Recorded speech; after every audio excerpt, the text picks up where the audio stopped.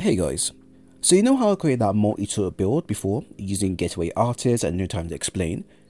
Well, what if I told you we can create a much faster multi-turret one with just ager, sceptor, Getaway artists and devour? I'm not even joking, I think I found the build that makes using Osteomancy for multiple turrets obsolete, as you can keep spamming them one after another, as long as you get the needed kills to trigger it. On top of that, the fragments and aspects used are ones that you already have unlocked, with a few changes here and there.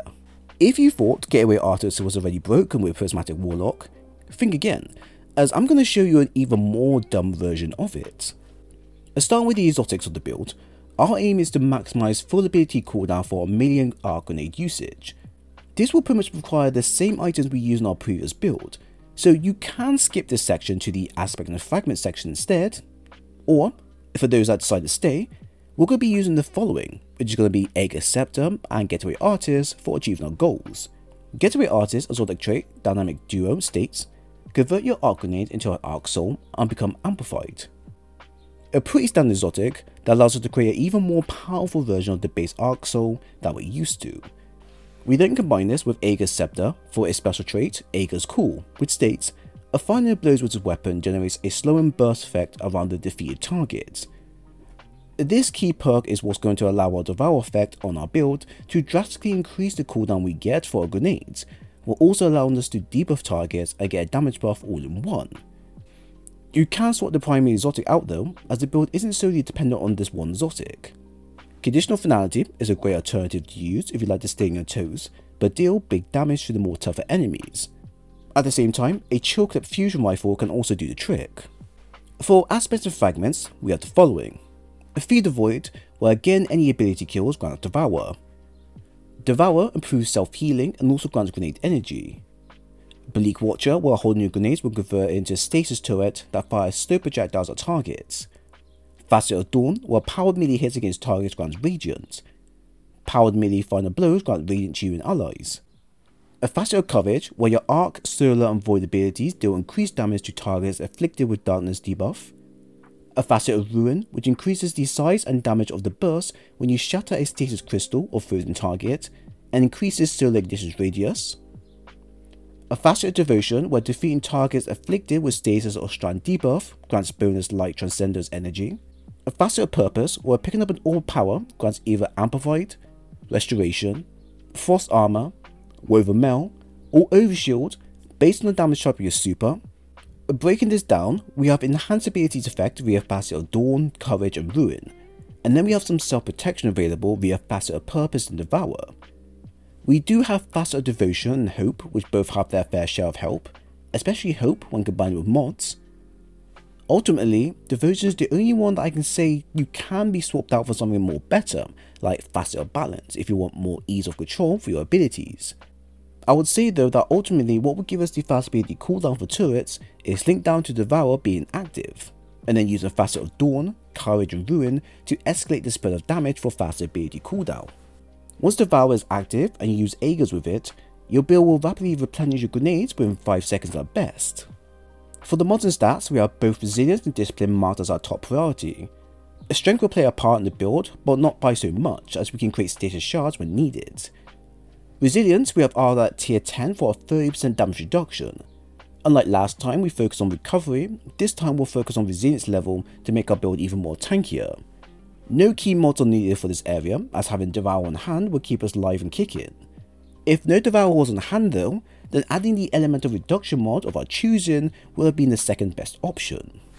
Discipline, we have ours at tier 10 for a 1 minute 1 second cooldown via storm grenades. The following grenade is required for the build so we can activate our exotic usage here.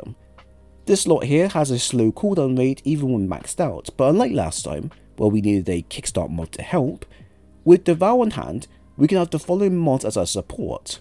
Impact Induction times 3 for a 20% cooldown, Auto Restoration for a 10% all ability cooldown, and Distribution mod for a 6% all ability cooldown. Additional mods, which are highly recommended, we have the following. Having Stasis Siphon mod and Powerful Attraction mod for producing and collecting all the power within our Vinicity. A Stasis Surge mod for a 10% stasis weapon buff that will be useful down the line, and especially the Heavy Finder mods, Reserves and Scavenger ammo mods are highly recommended for the build and how fast we will run out of ammo. Now, as we have covered our main primary weapon here are the additional weapons that I'm using to support the build further.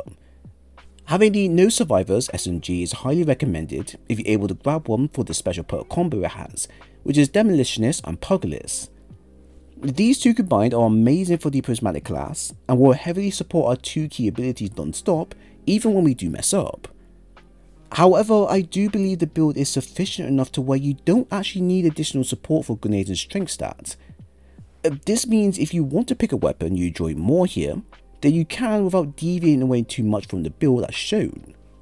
Having Quilliam's Terminus with killing tally and dynamic sway reduction is an amazing heavy to have on hand when you really need to deal with all sorts of adds and need a good boss DPS.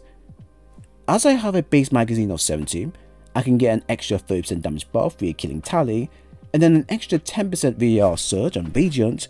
We can do some pretty amazing damage against all sorts of bosses.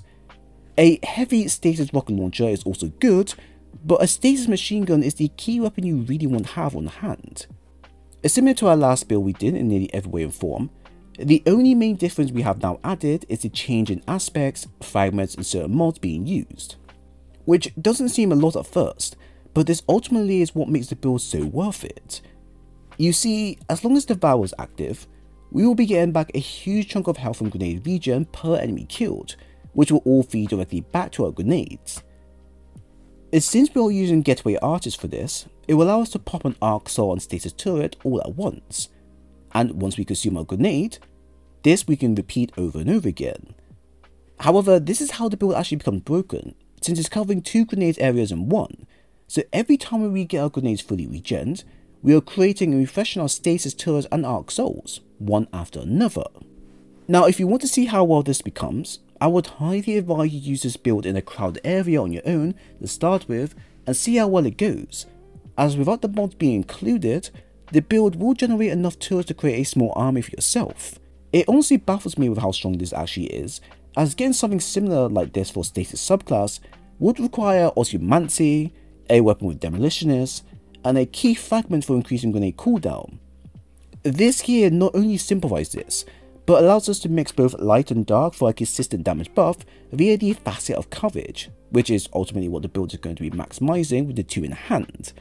This is the sort of build you want to use if you're covering multiple angles at once and need to stop enemies from closing in onto an objective at all cost. Something like Onslaught mode, which would have been really useful when it first dropped. And when it comes to fragments, you don't need to worry about needing all of them unlocked, as it works pretty well without them. Now the only con towards the build is how you can't use it when activating your prismatic effect, which is sad to see, but you can use it with the light subclass instead for that damage buff and increased ignitions plus stasis effect. Outside of experimenting more with the build, it's quite a funny build to use with your team if you want to bring an early winter wonderland to Destiny 2.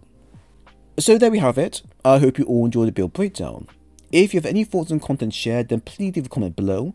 While if you enjoy the content and want more of these videos in the future, then leave a like and a sub while here. I'll leave a dim link for the build, like always. I've got more stuff like this than I have a playlist available covering all types of builds you like.